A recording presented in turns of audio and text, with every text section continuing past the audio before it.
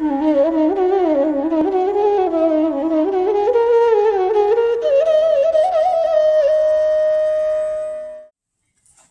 Krishna. The 10th verse of the first chapter of Bhagavad Gita, Duryodhana is trying to measure the army's strengths. His army against the army of Pandavas. So he's saying, aparyaptam. It is immeasurable. What is immeasurable? Tad asmakam. My army's strength, balam, is immeasurable. Why? Because Bhishma abhirakshita. It is protected by the great Bhishma Deva. But paryaptam, it is very, very measurable. Whose strength? Paryaptam tvidam etesham. Their army, the Pandavas' army is very measurable. Why? Because their balam, their strength comes from Bhima protecting them. Bhima abhirakshita. So he's comparing the two people, Bhishma and Bhima. So he's saying, look at my commander-in-chief. That is Bhishma Dev. What all does he have? He has a special boon, a boon that has been given to him by his father Shantanu, that he will only die at the time that he wishes to die. Right? That is the equal strength that literally Dronacharya also had. So he's saying, look at these people on my side. You know, they're so powerful. And besides that, because of the celibacy, the celibate nature of Bhishma also, he's very, very strong. Right? Bhishma, his name itself comes, Bhishma means one with a very terrible or fierce vow. He took a very great vow. When his father wanted to marry Satyavati, he took a vow that he will not become the king and he will also not get married, so that his children will not get the kingdom after him. That was the vow he took. For what reason? So that his father could get married to Satyavati. So the gods, before that his name was Deva Vrata, one who was very devoted to gods. And after this vow, he was called Bhishma, one with a fierce vow. And just like Lord Rama, he also kept his word, because after that, Satyavati herself comes and requests that, you know, you should get married and you should get children because there is no progeny for the kingdom. He refuses completely. So he's remained celibate all his life. So because of this reason also, he's very, very strong personality.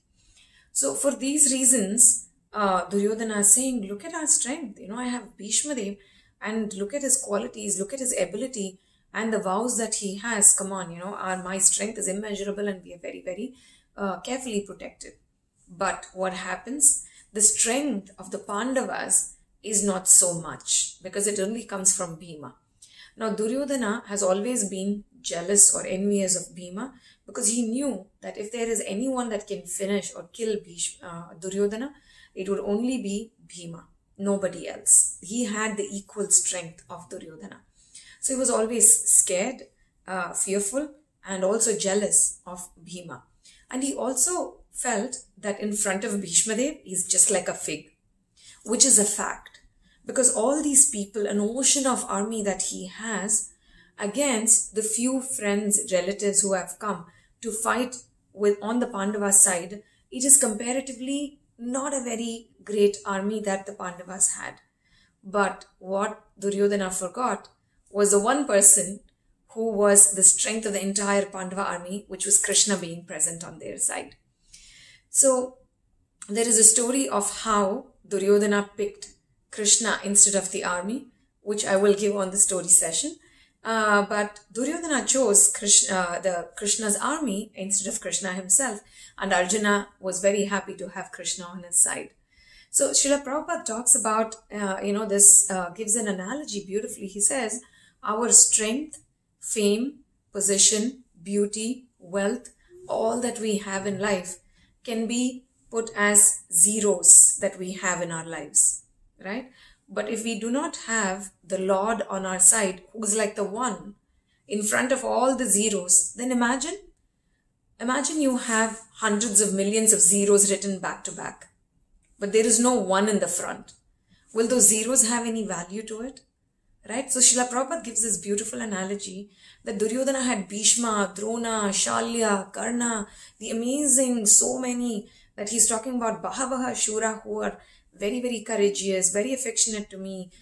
They know the art of fighting and all of this. But unfortunately, he did not have Krishna on his side, who is the one, which adds value to all these zeros that one has. And that's what the Pandava armies had.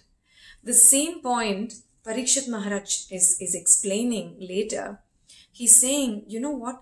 My grandfathers were like the Timi fish. Timi means whale. Timi fish, which is, the Timi fish whale is like 100 feet long. Huge fishes they are themselves. So they were powerful people, but who were they fighting against? They were fighting against Timingala. Timingala is a fish which can swallow a few of the Timi fishes. So imagine how big the Timingala would be. So he's saying that I know my grandfathers were very, very powerful, but more powerful than them were the people in the opposite army. But still, they won the war. And my grandfather Yudhishthira got the throne because he was on the side of Dharma. And so because of that, Lord Krishna protected him. And because Krishna was on their side, they won this war. So Parikshit is saying, how grateful am I to this great Supreme Lord who has protected us always. Kunti is talking about it. She's saying, oh Krishna, how many times have my children been put under so much stress test? But Krishna, you have always been there. She says, Harehe Abhirakshitaha. She's saying, Vishan Mahagnehe Purushada Darshanat Asat Sabhaya Vanavasa Krichrataha Mrde Mrde Aneka Maharathastrato Drauni Astra Taschasma Harehe Abhirakshita. She's saying, my son was given poison. Then they were put under the Lac Palace where they were, burnt in fire. And then there was a cannibal who was about to eat my son. And then we came back, we got the palace and we got our space back. But even after that, they were sent to the forest and then they were fighting a war. And after that, right now, Krishna, I'm standing in front of you. My great-granddaughter, right? She has a child in her womb and Ashwatthama is trying to kill him. And even here, Krishna, you are protecting not just my sons, my son, my grandsons, and my great-grandson also. You are the one who is protecting. So it is a lesson that we have to learn, that we can have so many zeros in our life, right? Our name, fame, wealth, strength, position, everything.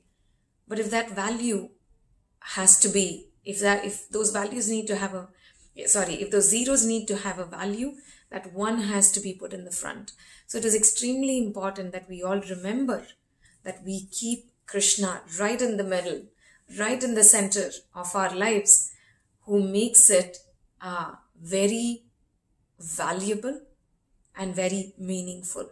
So to live a meaningful life, let us understand to live like the Pandavas and not like Duryodhana.